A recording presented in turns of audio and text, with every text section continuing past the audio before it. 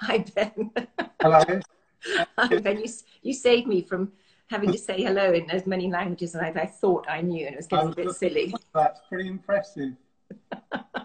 It was very, very silly. Well, thank you so much for joining, Ben. You Pleasure. are at your boutique and workshop in East London on Columbia Road, aren't you? That's right. So I'm here in the shop and I have my workshop here. I can show you if you want to Yeah, see. let us have a little look round because it's you're Okay. unusual in that you make all your own jewelry with your own two hands. So this is my shop and then workshop Yep. is here and that's where I sit and work. So I'm doing some work on a pave layout at the moment. Wow, and you work through the microscope, don't you, Ben? Yeah, Because so I work under this pretty much all day. and how well what magnification is that? I think it goes up to 20, 25. Wow, so you can get incredible detail. Yeah, so if I've got like zero point 0.6 of a mil stone, I can still see it. But it also means you get obsessive about finishing, and then you realise, no one in the world, it's only you can see such detail because it's so small. And then this is the rest of the shop. And the view out onto, and normally there would be a flower market there, wouldn't there? Yeah, so Sunday is flower market all down the street. Uh-huh. And it's full of all the traders and everyone selling fresh flowers. Right, yeah. So that's very typical of that street, isn't it? It's been a Yeah, flower market for a long time, I think, hasn't it? yeah, it's brilliant. I think it's one of the older markets here in London. So Brilliant. it is fantastic, and it's full of colour and flowers and people shouting. I mean, obviously at the moment it's a little bit different, but it's coming back again this Sunday. It reopens. Brilliant, brilliant. So Ben, you showed us where you work, which you can look up from your bench and you can see your shop and you can see your Yeah, clients coming in. And you make every piece by hand. So what comes into your front door, ingots of gold and gemstones, and what goes out are these incredible jewels that you take about a week to make each one. Is that right? yeah, weeks, sometimes longer. It really sort of depends on each piece. Um, Getting the sort of idea and the design right first, and then working through often with like drawings and models, and then actually sitting and making. So it kind of depends how busy I am in the shop to how long you get to sit and really concentrate. So you need time just to really focus. But yeah, a good week on most pieces. Wow. But that, like we were saying before, that's really quite unusual to make it all entirely yourself in your own workshop. Yeah, there are not many people that still do it, and I've kind of even been thinking I don't do the casting part, but I've been considering it too. But I think you kind of got to stop at certain parts. But it's given me much more of a sort of it gives you more of a connection with the work you're making when you're finishing all of it. So I used to work with setters, and I worked with an amazing setter, Nigel O'Reilly. And a while ago, he said, why don't you go back to setting your own work? And I went to see him, and he showed me. Was he fed up with you, Ben? Yeah, he makes his own amazing pieces, so he's been doing that, and we worked together for a long time. And so I went to see him, and he showed me the sort of few kind of tricks and things, which kind of no one ever does. So that was an amazing thing, and it kind of gave me much more of a connection back to the jewellery. So some of the pieces here still worked with Nigel on, and then all the rest are pieces that I've been doing for the last few years as well. Wow. So there's a connection not just with you and the jewels that you've made, but the person who buys them can see the person who made them. Yeah, And look at your hands as proof of that. they're not pretty, but and I've been polishing today, so they get kind of worse and worse. But that's making jewellery, so yeah, I don't have kind of pretty hands for it. But Yeah. Don't trust a jeweler with a perfect manicure. no, no, Very good. And color is huge for you. And I think the first ring you're going to show us is going to surprise everyone with this fabulous tone of, I'm not going to give it away. I'm not going to give it away. It is. Hang on, let's just, I can show you. We'll start with. That was very badly dramatized on my part. Sorry. There it is. Look at that. Ethiopian opal. Incredible. So, sorry, if for those who didn't hear, that is an Ethiopian opal. So that's in the daylight, and then under the shot lights, it just sparkles and twinkles. So it's quite unusual for an Ethiopian, for opals to have this sort of shimmering like fireflies in it. Just dazzling, isn't it? I actually prefer it in the daylight. Can we see that there again? You sort of get more richness of color, don't you? Yeah. So for example, I know, Ben, that literally you go to the ends of the earth to look for your stones, and also you're very interested in the cut. Yes. So tell me about this one. Well, this I go to, various gem shows and stuff. I have actually been to Ethiopia, but I didn't buy opals at the time. That was another time. Mm-hmm. But I go to various shows, and so I look at a lot of stones, and you see one that's just exceptional and extraordinary, and opals tend not to have these tiny flecks of fire in it. So they're very different to the Australian opals. They're totally different to Australian opals, and but they are amazing. Incredible. And like you've set it with sort of like, they actually look like teeth, don't they? Yeah. Yeah. So it's held in these mini claws all the way around the stone. Each one you carefully filed and polished. Yeah, right? Yeah, they're all polished and filed in between, so you get all of this sparkle to kind of set the stone off. It's really about framing the stones. Absolutely, and just by their very nature, every jewel you make is a one-off. Yeah, I do one-offs. Most of the stuff, I wouldn't be finding another opal like this. It's unusual in a square cushion, and with this, so most of the stones I work with are one of a kind, and so there's no. Oh, this is, I have to say, one of the ones that really has caught my eye. And what I just find so dazzling about this is the fact that they're two stones that we know quite well. It's a tanzanite and an emerald, but the way you've put them together just creates a whole new effect. Yeah, it's beautiful, really high cabochon tanzanite, and it's got a great kind of purpley pop, and then the emeralds are just so crystal clear, and they've got a great fire to them. They're from Brazil, and tanzanite's Tanzanian, and it was cut in Germany, the cabochon. So you favour using small sort of artisan stone cutters, don't you? Yeah, I work really now with very few people, and really most of them are going to source and buying the rough and then cutting. So I know with some of the other pieces, I know exactly, exactly who cut it, and so like on the amethyst and rubellite tourney, so I know who's cut stones, and it's kind of, I'm working with their pieces that are one-offs. Yeah, because that's a very unusual cut as well, both for the amethyst and the rubellite, that sort of extended teardrop, isn't it? Yeah, it was a long teardrop. I thought I'd do a pair of earrings with them, but then they look fantastic with the amethyst. So it's a...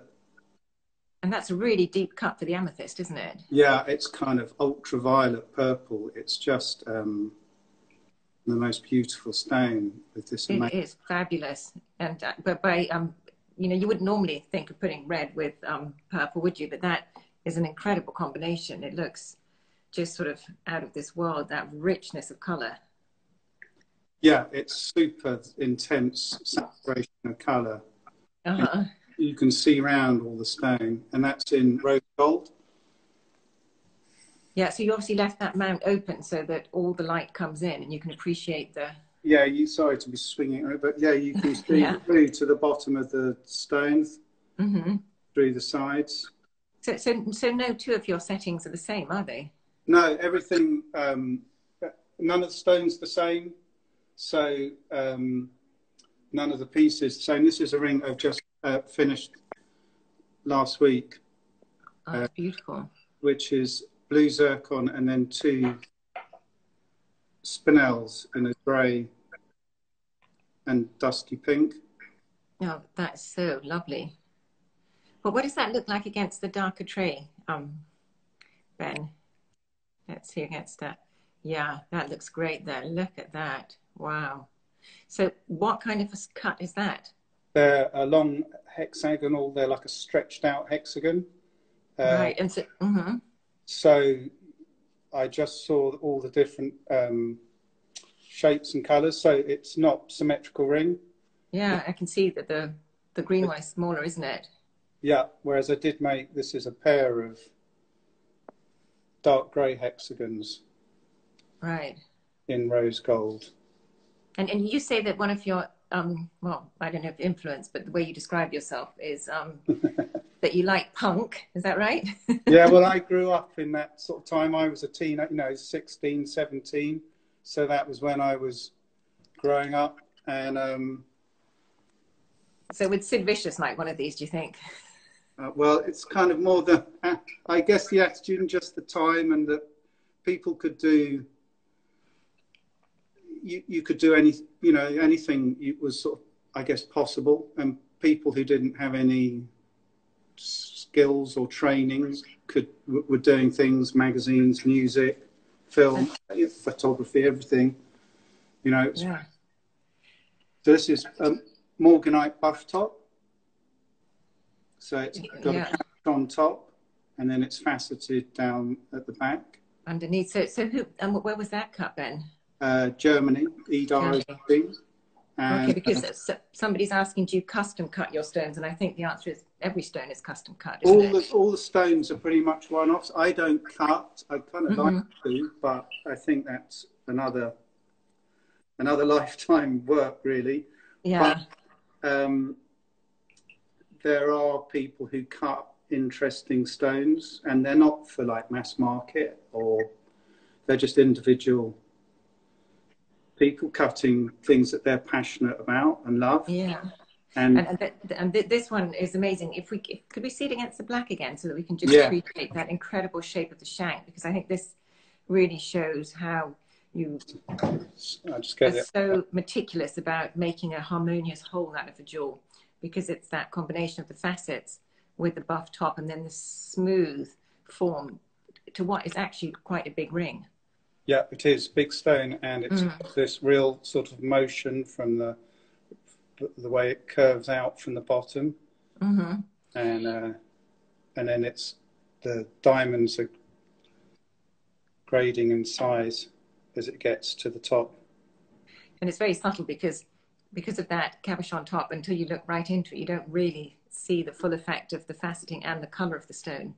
No, beautiful, and then it's got a star cut out in the back. Lovely detail. Wow. And Ben, you were saying to me when we spoke the other day that often you will take a whole ring apart if it doesn't quite flow. Yeah. Right. That stone I'd put into it. I'd made a completely different ring, all in platinum with white diamonds, and I didn't like it in the end. So it got dismantled. Oh dear. So that's days and days of work. Well, that one was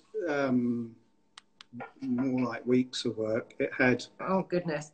It was surrounded with white diamonds and everywhere it possibly could. It was, but it wasn't right.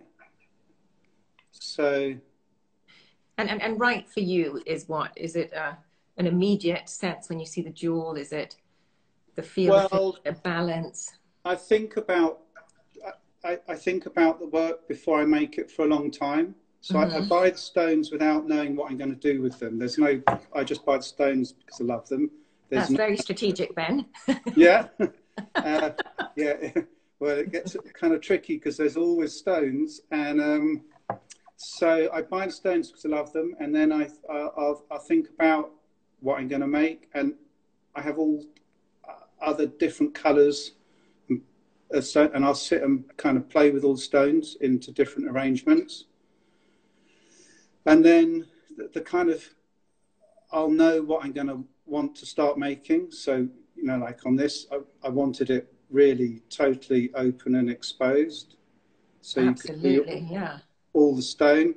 And the sort of idea, I can't really explain it, but like the design and the idea of it has like a feeling to me. And that then has to come into the work. Well, I think that does absolutely come through because your style is very strong, very distinctive, and everything is different. So it is a very unique creation process, Ben. Well, it is. You know, it means I'm never making the same things twice. And but also because I don't make collections, nothing is bound by having to link to what came before, what came before or what's coming after. So each piece is an individual in its it doesn't have to link to anything else, so there's no constraint of having to try and tie it into something else. This is else before. Wow. And tell me about this, Ben, and maybe we can go back and you tell me about the green one. Yeah, so this is tanzanite and rubies in rose gold. And what a colour. Amazing. Yeah, the colour is amazing. So I know who cut this stone, and it has particularly like some stretched out proportions and stuff. It's all kind of subtle things, but they change it from being just like other tanzanites you see. So all totally different, yeah. And the little detail on the tips of the claws, have you sort of made little points of them? Yeah, so those are all pointed in. This is one actually I worked with Nigel on, and so it's got rubies set into all of the claws. Oh my goodness! Ooh, I haven't quite dropped it. And so I'd bought all of these sets of little princess cut stones, rubies and sapphires, all sorts of different colours. And then when you sit and play around with them, you realise how it's going to work with a certain piece. So the ring before was this one, which is tourmaline. Right, and you said to me that sometimes you buy from such small mines that often, you know, the production has been and gone before you've, you know. Yeah, and you get got back home. Yeah, and you know sometimes they'll produce for a very short time in certain colours, and then they're gone, and then you think, oh, that's great. You know, like some more, another piece in that colour, and you realise that it's gone. But that's what makes them unique. And honestly, the colours that we see here are, you know, just totally different from the standard that you would expect of a green tourmaline or a tanzanite. Yeah. There's just something very special about them. And Ben, someone's just asked, where do you source your stones and who's your lapidary? I can't pronounce that very well, so I think you've sort of been answering that, haven't you? That you source them from obviously, like, it's taken me a long time to find the people that.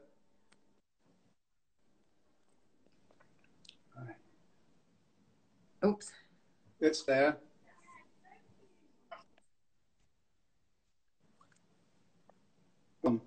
Sorry, we lost you, Ben, for a minute. Sorry, I missed part of that. I'm sorry. There we are.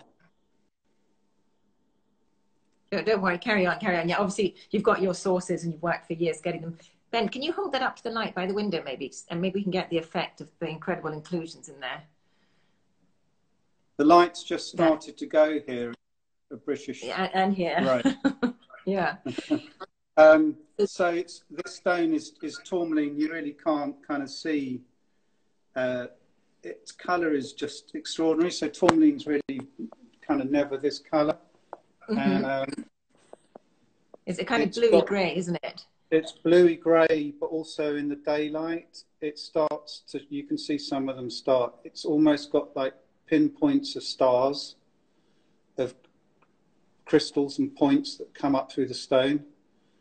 And are they inclusions or just part of the structure Yeah, of that they're stone? tiny, tiny inclusions within the stone. And Right. it's what So gives it when you all look its into it, it's character. quite mysterious.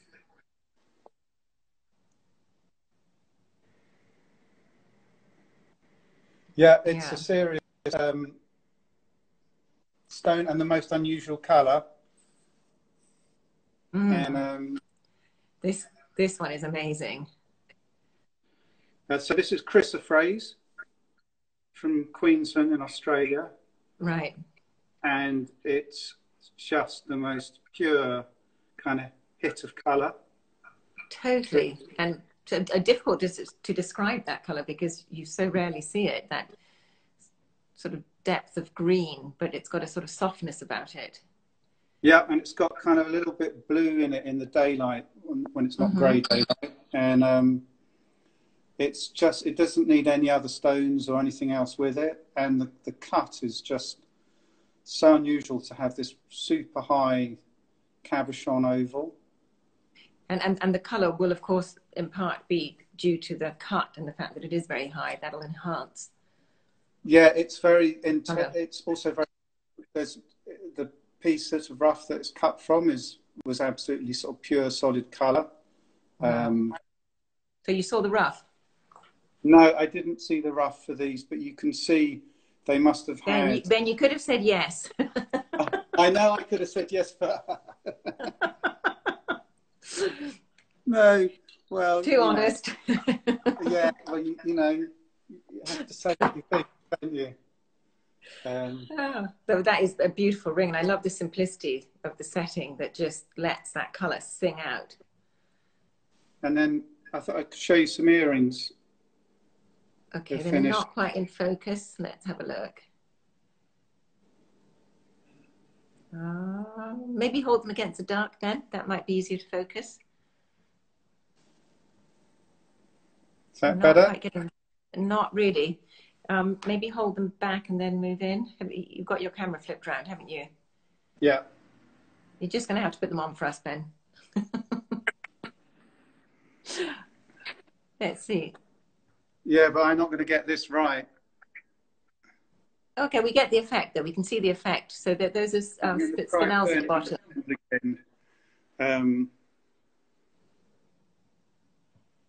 Are they in focus for you? That's better, yeah. So we've got amethyst at the top. That's it, yeah. Amethyst, ruby, and then grey spinel hexagons in rose gold. Wow, yeah. Those are really spectacular.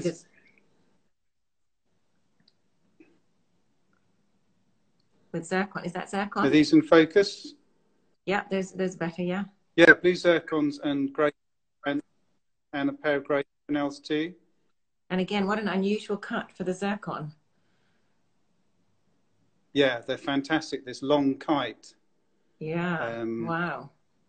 And it almost looks like you've used the metal around it is blue as well, but it's not. It's just the colour sort of seeps out, isn't it? Yeah, there's a tiny amount of metal, so really all you're seeing is the blue from the stones. Wow, those are gorgeous. And then I thought I'd show you this pair of mismatched Tahitian pearls. Okay, let's see the focus on those. In so that copper. We've got a Go ahead, Ben, tell me. So one of them's more kind of coppery brown, and then the other one's got real petrol colours, and they're with a pair of Malaya garnets in rose. Very dramatic. So somebody's asked a very difficult question. Go on. Which is your favourite gemstone? Well, it changes depending on what I'm working on. So, you know, you sort of I fall in love with them when I'm buying them, and then Mm-hmm. once I start working on them again, then because you spend so long working on it, you really Yeah, see all the little details, and they're all individual. It's like little fingerprints within the stone. So a kind of each one. The At the moment, I love the big cabochon grey, lavender grey tourmaline. It's an mm, extraordinary stone. Also, saw it I saw it 1 year, but I'd already mm-hmm. bought a lot of stones, and I had to sort of say no. And then I saw it again a year later, It was and I fate, knew I was going and you to be knew. buying it. And yet now you're showing us turquoise, which looks surprising, like a map of the world. Yeah, this is turquoise atlas. So it is Kingman turquoise, Arizona, and then it's Sorry, say set that with again. Kingman. Kingman, I believe, in Arizona, Mm-hmm. and it's set with treated little red diamonds and rubies on a faceted gold chain as well. And it looks sort of like a compass or a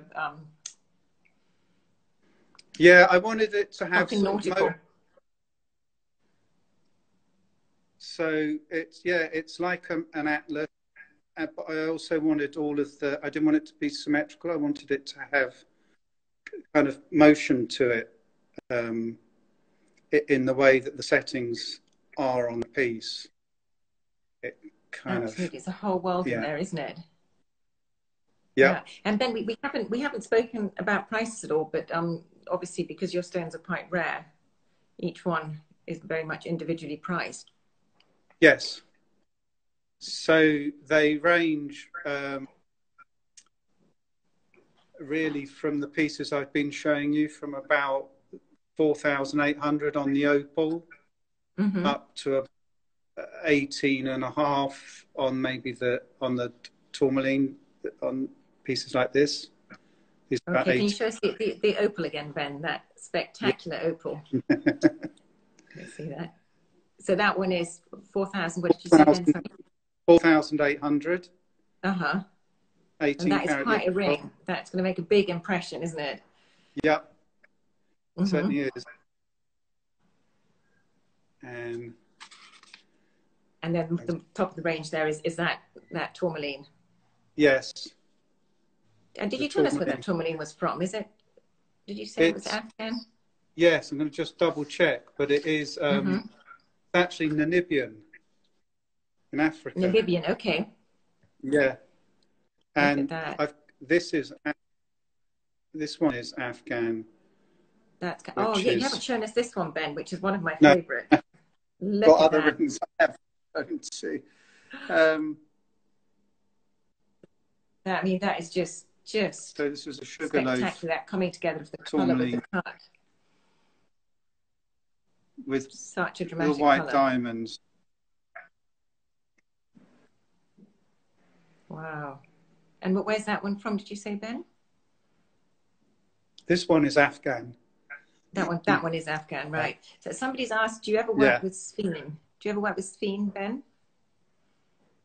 I love it, but it's quite soft. But when it's really good, it has the most mad colours that come out of it, and it's got a fantastic name as well. That's a fantastic name. That's all important. And Ben, somebody else has Yeah. asked, do you ever work with 24 karat gold? No, 10. I mean, I use 22. Okay. I use 22 on certain pieces. I think this one's going to be too dark in the. Oh, but So look at this that.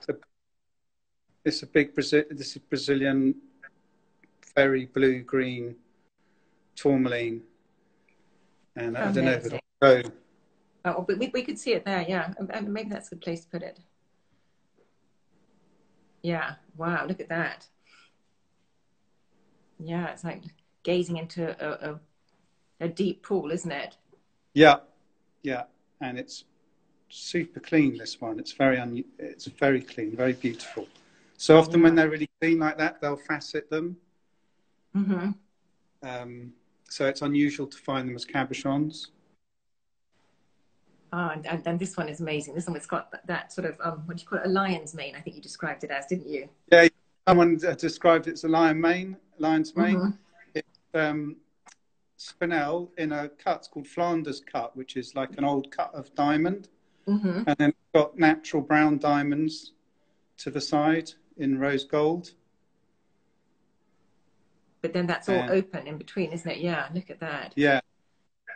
Yeah. And because you work a lot with single stones or three stones, that is quite a classical composition, or at least a classical concept. Yeah. But then there's nothing classical about the setting.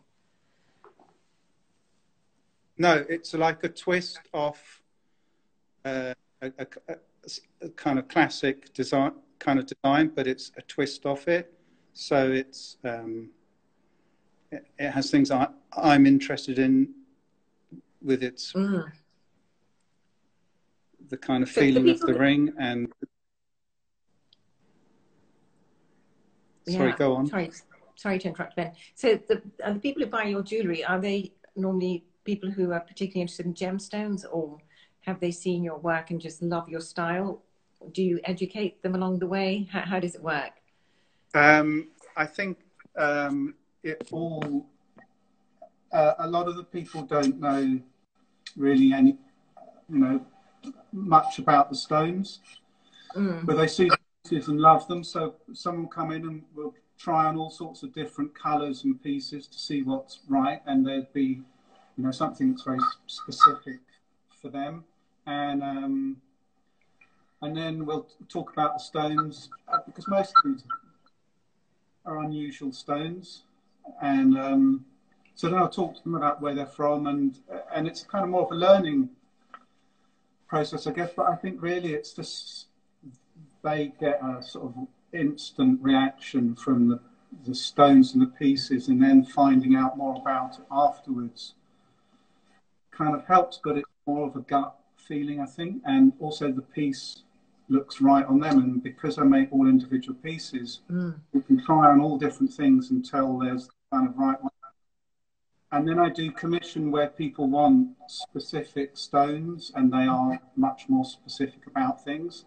And so I'll find bring stones in for them. So and choose it that way, yeah.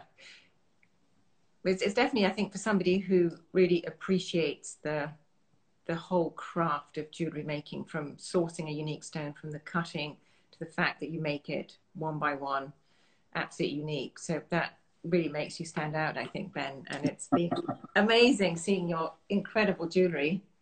Thank you. Thank you. And I'm sure that the people who've been watching have been enjoying it as well.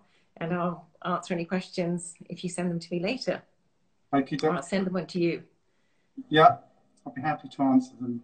All right, Ben, that was fantastic. Thank you so much. Thank you. Thank you very much. Bye. Bye. Bye. Bye. Bye.